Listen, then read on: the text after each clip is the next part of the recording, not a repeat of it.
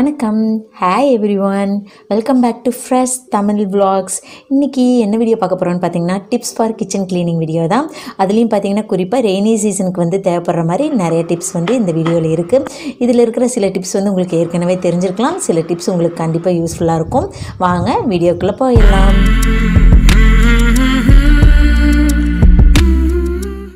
First tip என்னன்னு பார்த்தீங்கன்னா இந்த மாதிரி வந்து ரப்பர் டியூப் போட்டிருக்கிற மூடியெல்லாம் வந்து எந்த மாதிரி க்ளீன் பண்ணலாங்கிறது தான். குறிப்பாக பார்த்தீங்கன்னா மிக்ஸி ஜாரில் இருக்கிற மூடி, அதே மாதிரி ஏர்டைட் கண்டெய்னரில் இருக்கிற ரப்பர் டியூப் எல்லாம் வந்து எந்த மாதிரி க்ளீன் பண்ணலாங்கிறது பார்க்கலாம். நம்ம நார்மலாக க்ளீன் பண்ணால் வந்து உங்களுக்கு அந்தளவுக்கு வந்து ஜெம்ஸ் எல்லாம் வந்து போகாது.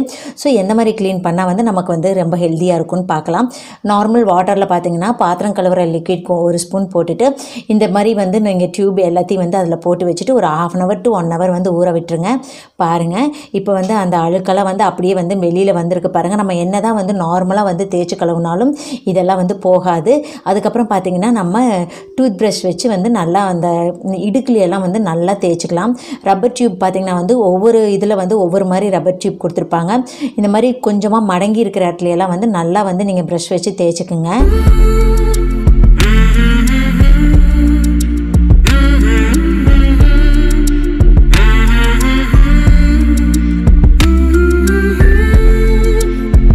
குறிப்பாக பார்த்தீங்கன்னா இந்த மாதிரி வந்து சின்ன சின்ன இடுக்குலையெல்லாம் வந்து உணவுப் பொருட்கள் தங்கியிருந்ததுன்னா வந்து அதை நம்ம ஹெல்த்துக்கு வந்து அவ்வளோ நல்லதில்லை. இந்த மாதிரி நம்ம பண்ணுறப்ப வந்து அழுக்கு ஃபுல்லாக வந்து போயிடும். பாருங்கள் தண்ணி கலரும் எப்படி மாறி இருக்குன்னு. அதுக்கப்புறம் பார்த்தீங்கன்னா ரப்பர் டியூப் வந்து நல்லா வெயிலெல்லாம் வைக்க வேண்டாம். நீங்கள் நார்மலாக வந்து நல்லா ஒரு டவல் வச்சு தொடச்சி காய வச்சு எடுத்து வச்சுக்கலாம். பாருங்கள், நல்லா வந்து ஃபுல்லாக க்ளீன் ஆயிடுச்சு. இந்த டிப் வந்து யூஸ்ஃபுல்லாக இருக்கும் ஃப்ரெண்ட்ஸ், ஃபாலோ பண்ணி பாருங்கள். ரொம்ப ஹெல்த்தியான டிப்பும் கூட. நெக்ஸ்ட் டிப் என்னன்னு பார்த்தீங்கன்னா இதுவும் வந்து ஒரு ஹெல்த்தியான லைஃப் ஸ்டைலுக்கு தேவையான ஒரு டிப்புங்க. நீங்கள் ஸ்பூனில் சாப்பிட்றவங்களா இருந்தால் கண்டிப்பாக உங்களுக்கு வந்து இந்த டிப் வந்து யூஸ்ஃபுல்லாக இருக்கும். இந்த ஸ்பூன் ஆகட்டும் இல்லைன்னா டம்ளர், இந்த ரெண்டு தான் வந்து நம்ம வந்து நேரடியாக வாய் வச்சு நம்ம யூஸ் பண்ணுற பொருட்கள். ஸோ இந்த டம்ளர் அண்ட் ஸ்பூன் இது ரெண்டுமே வந்து கொஞ்சம் ஹைஜீனிக்காக வந்து நம்ம வச்சுக்கிறது வந்து ரொம்ப ரொம்ப முக்கியம். அதுக்கு என்ன பண்ணலாங்கிற பார்க்கலாம் வாங்க. நல்லா கொதிக்கிற தண்ணியை வந்து ஊற்றிட்டு அதில் வந்து ஒரு கைப்பிடி அளவு கல்லுப்பு போட்டு கலந்து விட்டுருங்க. இந்த தண்ணியில் பார்த்தீங்கன்னா வந்து நீங்கள் யூஸ் பண்ணுற ஸ்பூனு, ஸ்போர்க் ஸ்பூனு இதெல்லாம் வந்து உள்ளே போட்டு அந்த தண்ணி வந்து ஆறுற வரைக்கும் விட்டுருங்க. உங்கள் வீட்டு குழந்தைங்க வந்து ஸ்பூனில் தான் சாப்பிடுவாங்கன்னு இந்த டிப் வந்து ஃபாலோ பண்ணுங்கள். குழந்தைங்களோட ஹெல்த்துக்கு வந்து இந்த ரொம்பவே யூஸ்ஃபுல்லாக இருக்கும். அவ்வளோதாங்க, நல்லா கழுவி எடுத்தாச்சு. அதுக்கப்புறம் வந்து நல்லா ஒரு டிஷ்யூ வச்சு நல்லா தொடச்சிட்டு வச்சுருங்க. அவ்வளோதாங்க. அதே மாதிரி தான் வந்து டம்ளரும் நீங்கள் வந்து டம்ளரையும் சுடு தண்ணி ஊற்றி உப்பு நல்லா கல்லுப்பு போட்டுட்டு டம்ளர் எல்லாம் வந்து அதில் விட்டுட்டு தண்ணி ஆறணுன்னு எடுத்து நல்லா தொடச்சி வச்சுருங்க. டம்ளர் அண்டு ஸ்பூன் வந்து இந்த மாதிரி வந்து நீங்கள் டெய்லி பண்ணுறப்ப வந்து உங்களுக்கு ரொம்பவே வந்து ஹெல்த்தியாக இருக்கும்.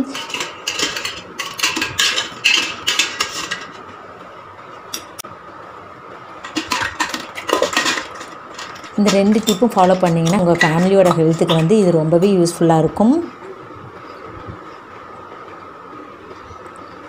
அவ்வளோதான். டம்ளரையும் வந்து அதே மாதிரி நல்லா வந்து ஈரத்தோடு ஒன்றோட ஒன்று அடுக்கி வைக்காமல் நல்லா காய வச்சு அதுக்கப்புறம் அடுக்கி வச்சுருங்க. இந்த டிப்பும் யூஸ்ஃபுல்லாக இருக்கும்னு நினைக்கிறேன்.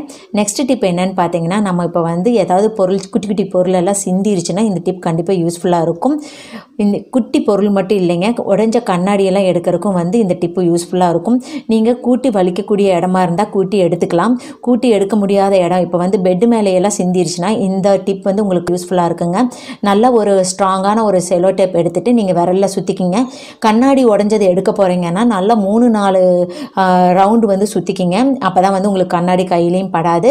நல்லா திக்கான ஒரு ரோல் சுற்றிட்டு அதுக்கப்புறம் பார்த்தீங்கன்னா கீழே கண்ணாடியெல்லாம் விழுந்திருந்தாலும் இல்லைன்னா இந்த மாதிரி சின்ன சின்ன உங்களால் பொறுக்கி எடுக்க முடியாதுங்கிற பொருளெல்லாம் வந்து சிந்திச்சுன்னா இந்த டிப் ஃபாலோ பண்ணி பாருங்கள்.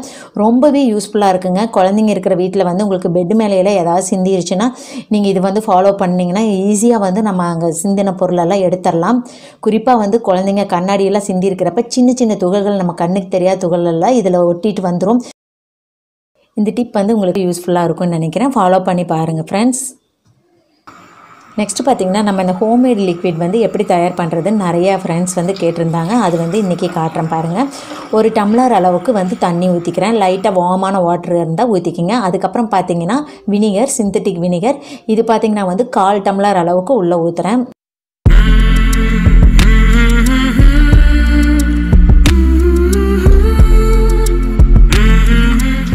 அதுக்கப்புறம் பார்த்தீங்கன்னா ஒரு அரை ஸ்பூன் அளவுக்கு வந்து பாத்திரம் கழுவுற லிக்விட் வந்து ஊற்றிக்கிங்க. அதுக்கப்புறம் பார்த்தீங்கன்னா வந்து டீ ட்ரீ எசென்சியல் ஆயில் வந்து ஒரு 5 to 6 ட்ராப்ஸ் வந்து எடுத்துக்கிறேன். என்ன எசென்சியல் ஆயில் இருந்தாலும் எடுத்துக்கலாம்.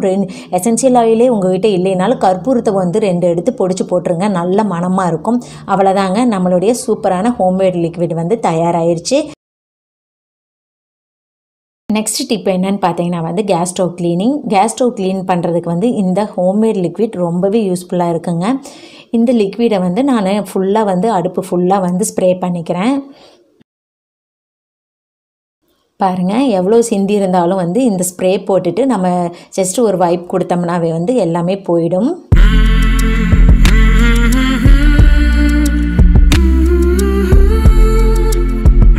என்னுடைய இந்த ஸ்டவ்வுக்கு பார்த்தீங்கன்னா இந்த பிளேட்டெல்லாம் வந்து ரிமூவ் பண்ண முடியாது, அப்படி ஃபிக்ஸடாக கொடுத்துருக்காங்க. கேஸ் ஸ்டவ் க்ளீன் பண்ணுறப்பெல்லாம் நம்ம ஸ்டவ்வுக்கு இப்போ வந்து கீழேயும் வந்து நம்ம க்ளீன் பண்ணிக்கலாம். வந்து நைட்டு வந்து நீங்கள் ஸ்டவ்வுக்கு கீழேயும் வந்து க்ளீன் பண்ணிடுங்க. அங்கே ஏதாவது சிந்தி இருந்ததுனா தான் வந்து இந்த காக்ரோச் பிரச்சனையெல்லாம் வரும்.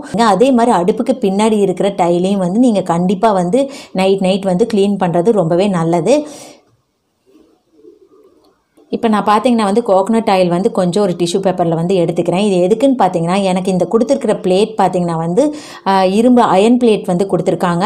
ஸோ வந்து இந்த மாதிரி அடுப்பில் வந்து உங்களுக்கு அடுப்பு எரியிற இடத்துல கொடுத்துருக்கிற பிளேட் ஸ்டெயின்லெஸ் ஸ்டீலாக இருந்ததுன்னா பிரச்சனை இல்லை, தொடச்சாலே உங்களுக்கு க்ளீன் ஆயிரும். ஆனால் இந்த மாதிரி வந்து நீங்கள் இரும்பு வந்து நடுவில் கொடுத்துருக்கிறவங்களா இருந்தால் அப்போ வந்து நீங்கள் க்ளீன் பண்ணி முடிச்சுட்டு அப்படியே விடக்கூடாது. நைட்டு பார்த்தீங்கன்னா லைட்டாக இந்த மாதிரி கோகனட் ஆயில் இரும்பு எங்கெங்கே இருக்கோ அயன் வந்து யூஸ் பண்ணி இருக்கிற அந்த மாதிரி ஸ்டாண்டு, அதே மாதிரி இந்த ஃபிக்ஸ்டு பிளேட் எல்லாத்துலேயும் பார்த்தீங்கன்னா வந்து நான் லைட்டாக வந்து ஆயில் தடவி விட்டுறேன். ஸோ இந்த மாதிரி வந்து அயன் பிளேட் இருக்கிறவங்க இந்த மாதிரி ஆயில் தடவிலினா நீங்கள் அந்த என்ன தான் நீங்கள் அடுப்பு க்ளீன் பண்ணாலும் அந்த பிளேட் பார்த்தீங்கன்னா வந்து க்ளீனாகவே இருக்காது. பாருங்கள், ஆயில் போட்ட உடனே வந்து உங்களுக்கு வந்து அந்த துருவெல்லாம் பிடிக்காது. உங்களுக்கு வந்து அடுப்பும் வந்து பார்க்குறதுக்கு ரொம்பவே நீட்டாக இருக்கும். ஸோ இந்த மாதிரி அயன் பிளேட் இருக்கிற மாதிரி அடுப்பு இருக்கிறவங்க இந்த டிப் ஃபாலோ பண்ணி பாருங்கள் ஃப்ரெண்ட்ஸ். நெக்ஸ்ட் டிப் என்னன்னு பார்த்தீங்கன்னா வந்து நம்ம எல்லா வேலையும் முடிச்சுட்டு கவுண்டர் டாப் வந்து க்ளீன் பண்ணிடுவோம்.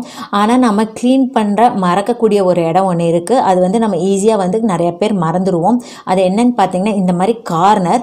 நம்ம வந்து கவுண்டர் டாப் மட்டும் க்ளீன் பண்ணாமல் இந்த மாதிரி கார்னருக்கு வந்து நீங்கள் தனியாக அட்டென்ஷன் கொடுத்து துடைக்கணும். இந்த மாதிரி கார்னரில் தான் வந்து குட்டி குட்டி உணவுப் பொருட்கள் போய் இருக்கும். ஸோ அந்த மாதிரி உணவுப் பொருட்கள் தங்குறப்போ உங்களுக்கு எறும்புகள் பிரச்சனை நிறையவே வரும். கவுண்டர் டாப் துடைக்கிறப்பெல்லாம் வந்து கார்னரையும் நீங்கள் வந்து கவனம் எடுத்து வந்து துடைச்சிங்கன்னா உங்களுக்கு வந்து யூஸ்ஃபுல்லாக இருக்கும். நெக்ஸ்ட் டிப் என்னன்னு பார்த்தீங்கன்னா நம்ம கிச்சனில் வேலை செய்ய நம்ம வந்து அடிக்கடி தொடுற ஒரு இடம் எதுன்னு பார்த்தீங்கன்னா வந்து இந்த மாதிரி கைப்பிடிகள். ஸோ கிச்சனில் எங்கெங்கெல்லாம் கைப்பிடி இருக்கோ அதையெல்லாம் வந்து மறக்காமல் வந்து இந்த ஹோம்மேட் லிக்விட் போட்டு தொடச்சி விட்டுருங்க. அவ்வளோதான், ஜஸ்ட் வந்து ஒரு தடவை வைப் பண்ணிங்கன்னா போதும். டெய்லி நீங்கள் இந்த மாதிரி துடைக்கிறனால உங்களுக்கு அழுக்கும் அந்த அளவுக்கு சேராது. இந்த மாதிரி கைப்பிடி துடைக்கிறப்ப வந்து நீங்கள் முடிஞ்சதுன்னா நைட்டு மட்டும் ஒரு தடவை ஃபுல்லாக வந்து கபோர்டையும் ஒரு தடவை வந்து சும்மா லைட்டாக ஒரு தடவை வைப் பண்ணி விட்டுருங்க. இந்த மாதிரி பண்ணுறப்ப வந்து நம்ம டீப் க்ளீனிங் பண்ணுறப்ப வந்து நிறைய வேலை இருக்காது. நெக்ஸ்ட் டிப் என்னன்னு பார்த்தீங்கன்னா பாத்திரம் கழுவுற இடத்துக்கு கீழேயும் அதே மாதிரி சமைக்கிற இடத்துக்கு கீழேயும் வந்து மேட்டோ இல்லைன்னா ரக்கோ போட்டு வச்சுருங்க. நம்ம பாத்திரம் கழுவுறப்போவோ சமைக்கிறப்போவோ தண்ணி ஏதாவது சிந்திச்சுன்னா வந்து இது கண்டிப்பாக யூஸ்ஃபுல்லாக இருக்கும். இந்த மேட்டும் பார்த்தீங்கன்னா கண்டிப்பாக 2 to 3 டேஸ்க்குள்ளே வந்து மாற்றிக்கிட்டே இருங்க. அப்போ தான் வந்து ஸ்மெல்லும் இல்லாமல் இருக்கும், உங்களுக்கு கிச்சனும் வந்து நீட்டாக இருக்கும். நெக்ஸ்ட் டிப் என்னன்னு பார்த்தீங்கன்னா நம்ம சமைச்சு முடிச்சதுக்கப்புறம் எல்லா திங்ஸும் நம்ம எடுத்த எல்லா திங்ஸும் ஒரு தடவை தொடச்சிட்டு அந்தந்த பிளேஸில் வந்து வச்சுருங்க. இந்த மாதிரி வந்து நான் அப்பப்போ வந்து எடுக்கிற பொருளெல்லாம் தொடச்சிட்டு வைக்கிறப்ப உங்களுக்கு வந்து இது டீப் க்ளீனிங் பண்ணுறப்போ ரொம்பவே யூஸ்ஃபுல்லாக இருக்கும். அந்தந்த பொருள் வந்து அந்தந்த இடத்துல வந்து வச்சுருங்க. இந்த டிப் ஃபாலோ பண்ணி பாருங்கள் ஃப்ரெண்ட்ஸ், உங்களுக்கு கிச்சன் எப்போவுமே நீட்டாக இருக்கும். நெக்ஸ்ட் டிப் என்னன்னு பார்த்தீங்கன்னா கிச்சன் டவல் க்ளீனிங். கிச்சன் டவலுக்கு வந்து பார்த்திங்கன்னா நம்ம கொஞ்சம் ஒரு இம்பார்ட்டன்ட் கொடுத்து துவைச்சோம்னா தான் அந்த கரையெல்லாம் போகும், ஸ்மெல்லும் இல்லாமல் இருக்கும். அதுக்கு என்ன டிப்புன்னு பார்த்தீங்கன்னா வந்து நீங்கள் நார்மல் ஒரு வாட்டர் எடுத்துகிட்டு அதில் வந்து ஒரு லெமன் நல்லா பிழிஞ்சு விட்டுக்குங்க. சின்ன லெமனுங்கிறனால நான் ஒரு ஃபுல் லெமன் போட்டிருக்கேன், பெரிய லெமன்லாம் ஆஃப் லெமன் பிழிஞ்சு விட்டுக்குங்க. அதுக்கப்புறம் பார்த்திங்கன்னா ஒரு ஸ்பூன் அளவுக்கு வாஷிங் பவுடர் போட்டுக்குங்க. இதில் வந்து நீங்கள் அந்த டவல் வந்து ஊற வச்சுருங்க, 1 hour வந்து ஊற வச்சுருங்க. இல்லை ரொம்ப கரை இருக்குது, ரொம்ப ஆயில் பிசுக்கு இருக்குது அப்படின்னா நீங்கள் ஒரு ஃபுல் நைட்டு வந்து ஊற வச்சுருங்க. அதுக்கப்புறம் நார்மலாக நீங்கள் துணியெல்லாம் துவைக்கிற மாதிரி நார்மலாக துவைச்சி நல்லா வெயிலில் காய வச்சு எடுத்து வச்சுருங்க. ஓகே ஃப்ரெண்ட்ஸ், உங்களுக்கு இந்த வீடியோ யூஸ்ஃபுல்லாக இருக்கும்னு நினைக்கிறேன். இந்த வீடியோ பிடிச்சிருந்தா நம்மளுடைய சேனலுக்கு மறக்காமல் like, share, comment and subscribe பண்ணுங்கள். மறுபடியும் நான் உங்களை வேறு ஒரு சூப்பரான வீடியோவோட சந்திக்கிறேன். தேங்க்யூ ஃபார் வாட்சிங். தேங்க்யூ. பை.